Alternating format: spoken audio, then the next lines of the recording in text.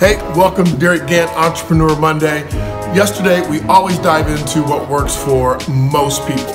On Mondays, we focus just on what happens for entrepreneurs.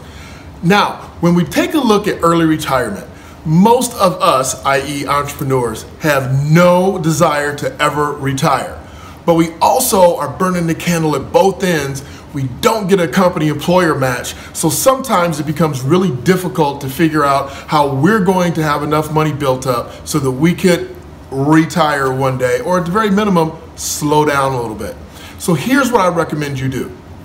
Every individual, especially employers, are allowed to put $5,200 or more into a personal IRA.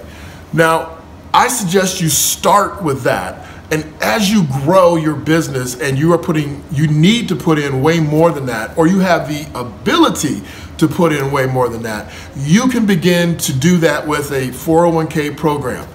It is open for everyone. Now the key is you cannot discriminate when you structure a 401k plan for yourself. Meaning, if you have 4 employees and they are on your team, on your payroll, and you want to set up a 401k, they all have to participate in the 401k plan. So it becomes a much bigger enterprise than just saying, I'm going to set up a 401. If it's just you, not a problem. But be clear that when you do it, you do have to include everyone.